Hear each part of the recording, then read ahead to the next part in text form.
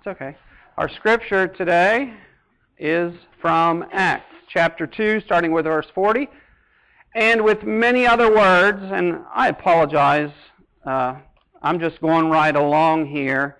Last week, if you are interested in last week's sermon that I gave at 11, because I talked about something different at 8:30, then you can let me know. You can get it online, go to our church website, or if you want a copy, let me know, and I will make you a CD of last week's sermon. And we didn't even record it at 11, but I went back and re-gave it again and recorded it, so if anyone was interested. But we're sort of following through early Acts here, the start of the church, the beginning of the church. Last week was about Peter preaching repentance. And this week, it is about the early church. And with many other words, he testified and exhorted them. So Peter had been preaching, and the sermon that he gave, it wasn't all of it. That's just all that it told us in the Bible from Acts. But he had many other words too. So Peter preached a long time too. That was sort of a joke, because sometimes. And with many other words, he had a lot of words. He testified and exhorted them, saying, "Be saved from this perverse generation." Michael's up there going, I'm trying to follow him here. Then those who gladly received his word were baptized, and that day about 3,000 souls were added to them. And they continued steadfastly in the apostles' doctrine and fellowship, in the breaking of bread, and in prayers. Then fear came upon every soul, and many wonders and signs were done through the apostles. Now all who believed were together, and all had things in common, and sold their possessions and goods, and divided them among all as anyone had need. So continuing daily with one accord in the temple, and breaking bread from house to house, they ate their food with gladness and simplicity of heart, praising God and having favor with all the people. And the Lord added to the church daily those who were being saved. May God add His blessing to the reading, the hearing, the doing of His holy word. And all God's people said amen. Amen. So Luke, who wrote Acts, Luke says that the disciples were doing these things. First, they were teaching the apostles' doctrine. That's what it said. They were teaching the apostles' doctrine. And the apostles' doctrine, it was all about Jesus. They were teaching Jesus. Someone told me yesterday, and they meant it as a compliment, not a complaint, that in my preaching I frequently talk about Jesus. They said, oh, he always talks about Jesus. And like I said, it wasn't a complaint. The doctrine, that's another way, young people, doctrine, that just means your belief system. What you believe, that's your doctrine. What we believe, that's the doctrine. So their doctrine was all about Jesus. They believed in Jesus. They knew about God before Jesus. All the Jewish people knew about God. You made sacrifices to God. God was angry. He was God of wrath. If you didn't do things right, sometimes people would get struck dead, and that still could happen, as we're going to talk about in a couple weeks with Ananias and Sapphira. But when they met Jesus, they knew God. Do you get that? They knew about God before, but when they met Jesus, they got to know God. And so they're going out teaching about Jesus, and they're teaching about God. Now, we have a tendency in our society just to say God, God, God in general, in a general term. Some people dilute who Jesus is and was.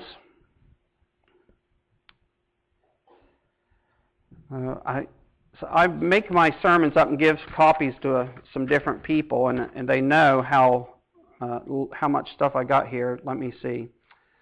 I don't really need to say that. There was this church that started a Jesus jar. You ever have a cuss jar at home? You ever heard of a cuss jar? Yeah. Okay, don't point fingers. A cuss jar. Kids, what that is, if you don't know, sometimes, like if someone's been in the Marines or something, and they hang around people all the time who say bad words, sometimes you can start to say some words you shouldn't say yourself, right? And I'm not making excuses, but I'm saying, you know, my in-laws, since Diane isn't here, they're Catholic, and there's a few bad words that my father-in-law just doesn't act like are bad words.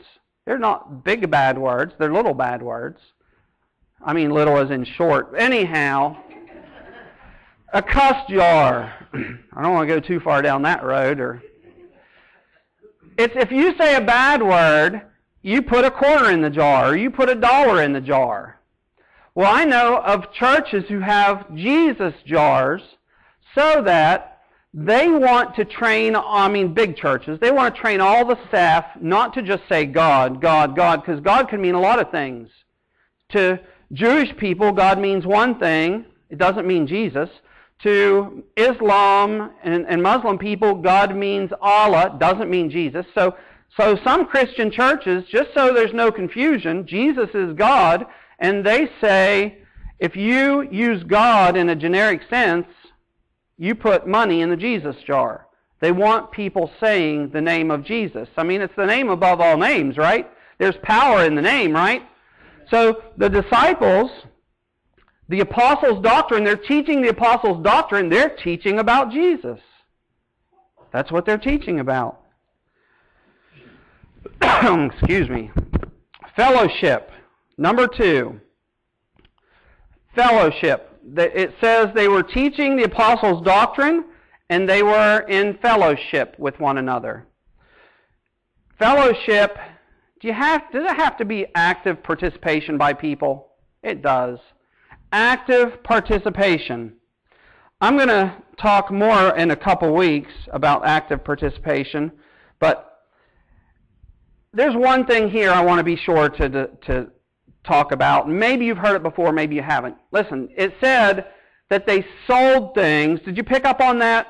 As other people had need, they sold stuff so that their friends wouldn't go without, so that their brothers and sisters wouldn't go without. They would sell things. It's not like socialism here. You weren't required to sell stuff. If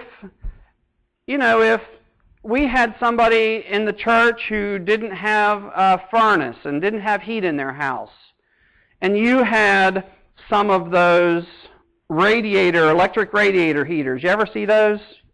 Those are really nice. They put out a lot of heat.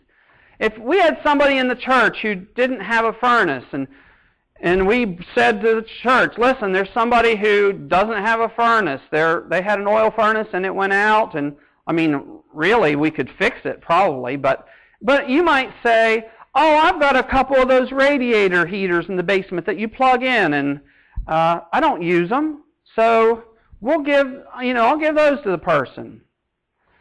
I have heard of people who have had cars before, and the church has had something where they were going to help somebody, and someone has said, seriously, from Ginghamsburg, I remember a video about this. Guy had an old car, collector's car, sold it for $10,000 and gave all the money to the church to use for this project. He felt called to do it. Is everybody in the church required to do that? Is anybody in the church required to do that? No. But sometimes God just puts something on your heart and it doesn't bother you to do it. I cheerfully do it. And I don't even want everybody else to know about it. Gosh, there's been some stuff here that people have given for we have I don't know whether to say, oh well. We have a friend who's a missionary in Haiti. And she is a long-term missionary. And You can't make money in Haiti. Everybody's trying to make money. She has to rely on the support of people back here. And Diane shared that with some people, and somebody wrote her a pretty large check to send to this girl who's a friend of ours in Haiti. Is everybody required to do that? No. That's what it was here. Don't get confused when you read this, when you hear this, that as people had need, they were selling stuff. It wasn't that you were required to do it. Sometimes you're just the one God calls to do something above and beyond, right? You get what they're saying here? And so we're going to talk about, I mentioned in a few weeks, Ananias and Sapphira. They tried doing that, but they weren't really in, but they were wanting to appear that way before other people, and it didn't turn out good for them. Fellowship, active participation. We do things here. We feed the homeless. We do the food pantry.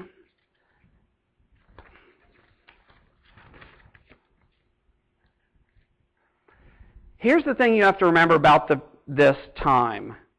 People were Jewish.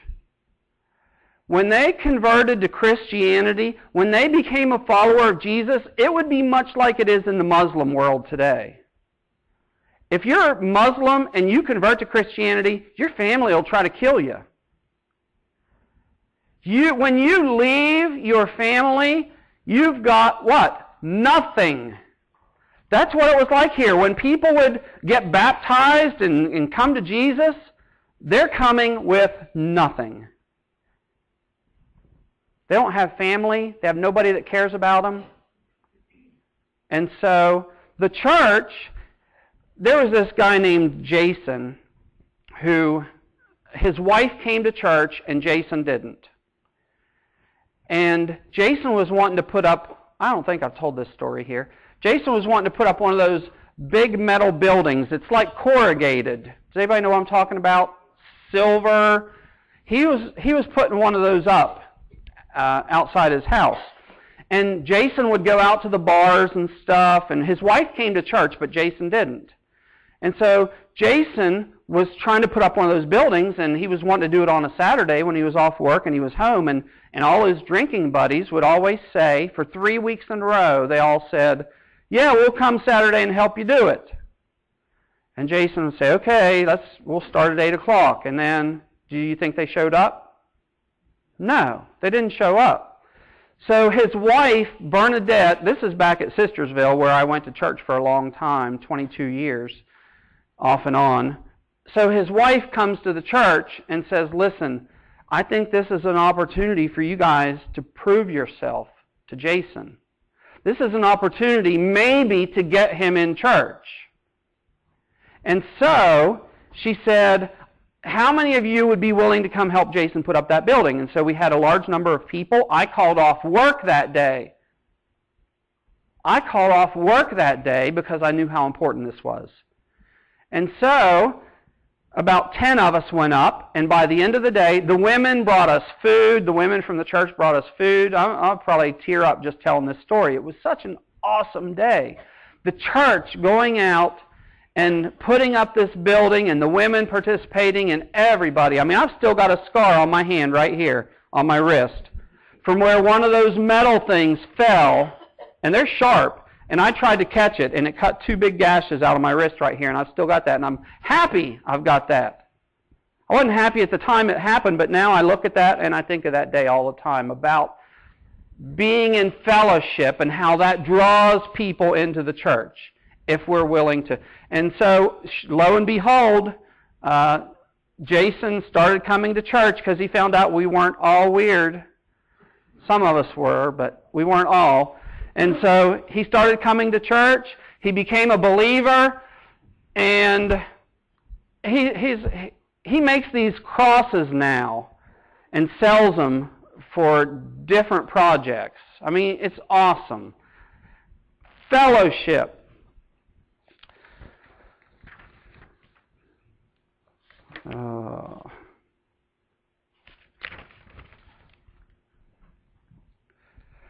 And when we talk about fellowship and active participation in the church, I love this. I heard one pastor ask these 3 questions to the congregation. If everyone, I'm talking about fellowship, active participation in the church, if everyone in the church was like you, what kind of church would we have? Is that a good question? If everybody in the church attended the same amount you attended, if everybody in the church came to the same amount of stuff that you come to, if everybody in the church gave the same percent that you gave, if everybody did the same amount of work in the church that you do, if everybody represented Jesus out in the world the same as you do, what kind of church would we have? If you left, could you slip... 3 questions. That was one. If you left, could you slip out and nobody would really notice? If you left the church, would anybody really notice? And you say, well, they should. Well, if you're not active and participating, and, you know, if I said to Michael, I thought about him this week as I was preparing this sermon, if Michael doesn't show up one Sunday morning, am I going to notice? Yeah. Hey, where's Michael? Oh, man, we need somebody to run the projector. You're going to have to get your hymnals out. And you're going to get so used to not getting the hymnals out that if everybody was... Okay, so third, is it possible that if you left it would help the church? This was 3 questions the pastor asked. Is it possible that if you left it would help the church? That's funny, but it's not funny. And this pastor, it was at a mega church, and he said, some of you are having affairs right now. Now, probably nobody here is, but some of you are having affairs, and if you get a church of 10,000 people, you know there's people sitting out there who are having affairs, right? He said, some of you are having affairs right now, and people know you go to church. And someone may say, oh man, so-and-so's, they're going to that church and they're sleeping with my wife. See? Would it help the church if that person would leave the church? Yeah! You're giving Jesus a bad name. Would it help the church if you left? I loved playing baseball as a kid. And there was this one time... I know I'm still in fellowship. We got communion and prayer. There was this one time that I remember I was like 8 or 9 years old, and we were all legends in our own mind when we were kids, right? In sports, we're legends in our own minds. I remember this one time I was 8 or 9 years old, and I was late getting to the baseball game. And I played shortstop. I could really hit at 8 years old. And I remember, this is true, and I'm not bragging. I'm just saying, when I got there, and I was just right before the game started, and the other kids, they thought I wasn't coming. And I got there, and I pulled in, and I got out of the car, and I swear to you, I don't remember a lot from 8 years old, but I remember the team cheering because I was there. Yay! And then I got to be 13 or 14, and I wasn't a very good baseball player. And as a matter of fact, they didn't care if I came or not. Matter of fact, the coach probably liked it if I didn't come because then he didn't have to worry about trying to get me into the game. You know what I'm saying?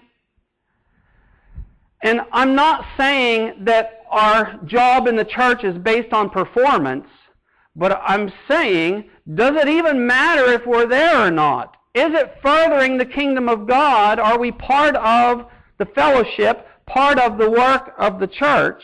Or does it even matter if we're here? And you don't have to be running the projector, and you don't have to be here. There was this lady named Alberta Percival. She was at the Mason Church, 94 years old. And if I were going to an emergency, say I got a call and I rush out the door and I'm on my way to an emergency, sometimes if it was something really bad, I would call Alberta. And I would say, Alberta, I'm going to so-and-so's house. So-and-so just had a heart attack. Would you pray? And she would say, yes, I will. And I would know that that 94-year-old woman would be on her knees in prayer. And so much so that when she died, there was a void. And it wasn't anything anybody in the church knew. It wasn't anything she did in the church, you see where I'm going with this? You can be an asset to the church. It doesn't necessarily mean that you're playing the organ or playing the piano or running the projector or preaching or taking up the offering. You can be missed because of your prayer life. So I don't want you to think that it's based on your performance here at the church or what you do here at the church. Being part of the fellowship. Alberta was a vital part of the fellowship. Breaking bread communion. At this time, it says that they were teaching the apostles' doctrine, so they were teaching all about what? They were teaching all about Jesus. Second, they were getting together in fellowship, helping each other out as they need. Third, they were in communion together. In the beginning, at this time, what most people believe is that they were probably just in houses sharing meals. It wasn't like we think of communion. You know, last time we had communion, Gage and Sean at 11 o'clock church served communion. We have the little cup of juice. We have a little piece of bread, and that's communion for us. That's not what they're talking about here. They're talking about meals together. That's communion. And that's also fellowship. It wasn't until sometime down the road that the church came up with this idea that when we gather together, we'll have a little cup of juice and a little piece of bread. That wasn't what they did at the time. It was meals together. If you want to know what communion was like back then, you come to a Wednesday night dinner. That's what communion was like back then. It was rejoicing in Jesus. Maybe little talk about Jesus, like we do on Wednesday nights. Prayer, thanking God for this food. Some commentaries say that some of the poorer people who were Christians, that was their primary sustenance. That was their primary meal, because they had nothing else, so they would gather for meals. Can you imagine if they came for communion and back then and they said, okay, I've got this little cup of juice and this little piece of wafer for you. Here, eat and be satisfied. So Wednesday night dinners, that's more like what communion was, what they're talking about here. Joining in fellowship, joining in praising the Lord, joining in a meal, and then fourth, prayer.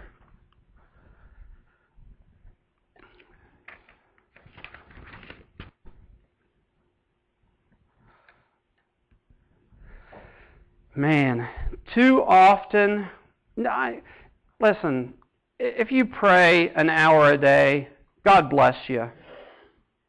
I mean, just sit down one solid hour and pray. Most people don't do that. And if we're being honest, most of the time, we'll throw in the obligatory, oh, God, you're so great. But most of the time, what is our prayer? It's a wish list. God, save my sister-in-law. God, draw my sons closer to you. God, heal this person. God, right? That's mostly what our prayers are like.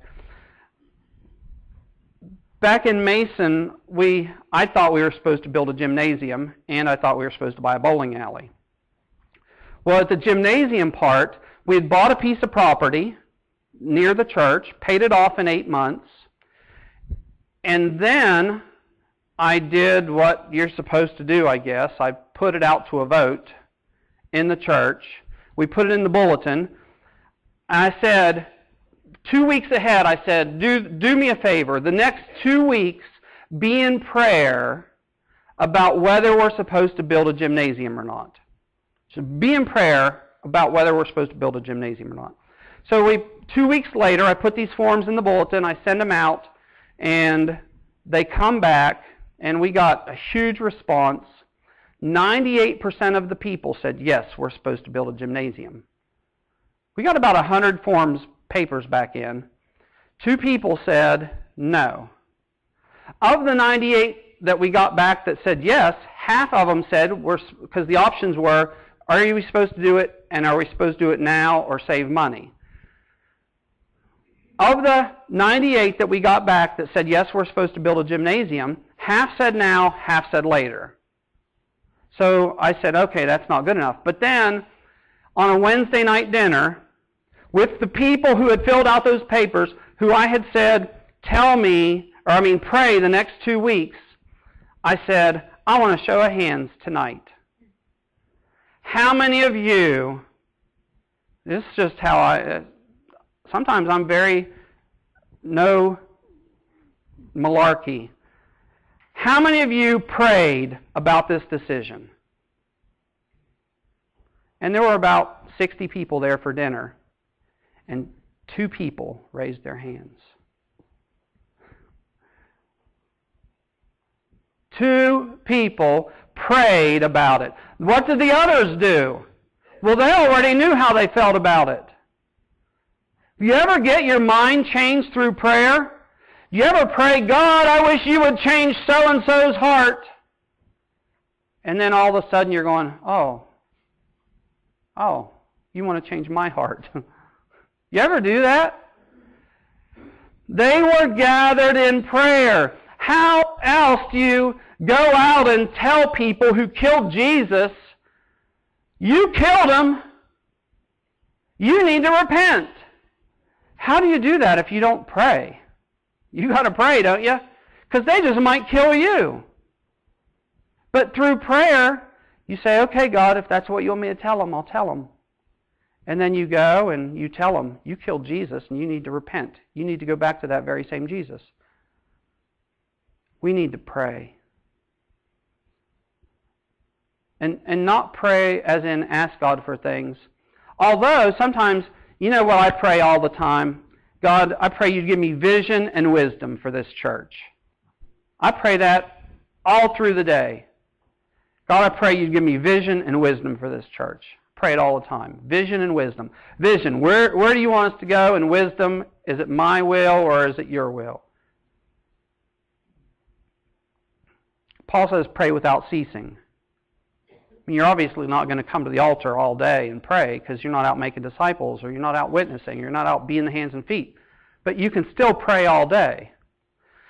So 4 things they were doing, and this is it. They were, 1, teaching the apostles' doctrine, which was teaching about Jesus. They were teaching and talking about Jesus. They were joining in fellowship, in the church probably, where the temple at that time, they were still going to the temple, and in homes, teaching about Jesus at home, gathering neighbors for a picnic, and then slipping Jesus in. The old bait and switch, right? Communion together, eating meals together, and I wanted to talk about unity too, but that's going to have to wait. I will just say this about unity.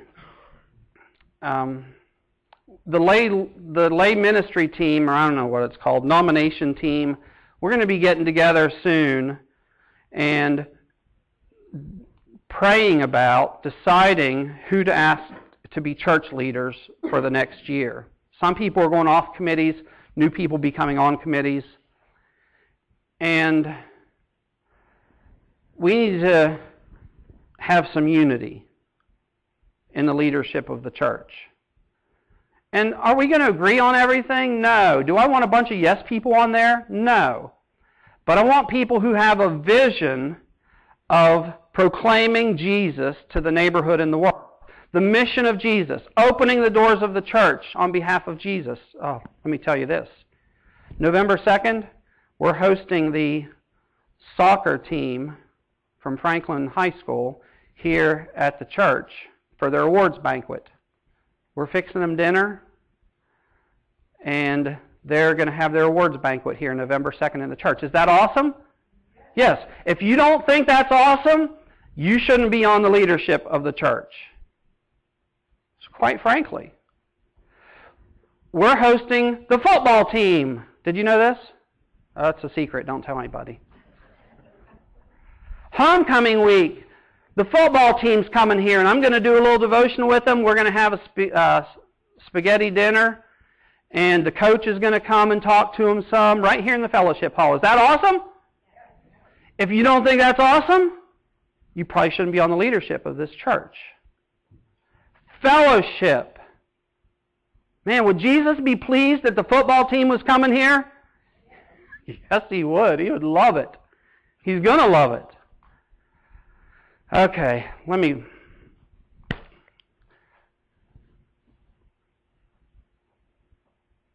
Jesus, overall, fellowship, communion, and prayer. And communion meaning more than the juice and the little piece of bread. That was, and then, but when the church does that, people are saved every day. That's what it said in the Bible. When the church does that, people are saved. That God added to their numbers daily. Is the church saving people? No. God's adding to the numbers every day. If you're out doing those things. If I'm out doing those things. Let me pray. God, we thank you for this example of what the church is supposed to be like. Jesus, proclaiming Jesus above all, fellowship amongst ourselves, and taking that fellowship out the doors with us, gathering for common meals and prayer. And that will bring us unity. So we give you thanks for this example of the church, and I pray, God, that you would help us to grab onto that, and that you would add, that you would save people every day and add to this local congregation. God, for those who are here today and don't feel like that they have been a part of the church or that they're not a part of the church, God, I pray that you would help them see how they can work for your glory to fit in to the fellowship of this church. And maybe that's starting a new ministry, or maybe it's getting into a ministry that's already established. God, I just thank you and praise you for all of this in Christ's name. Amen.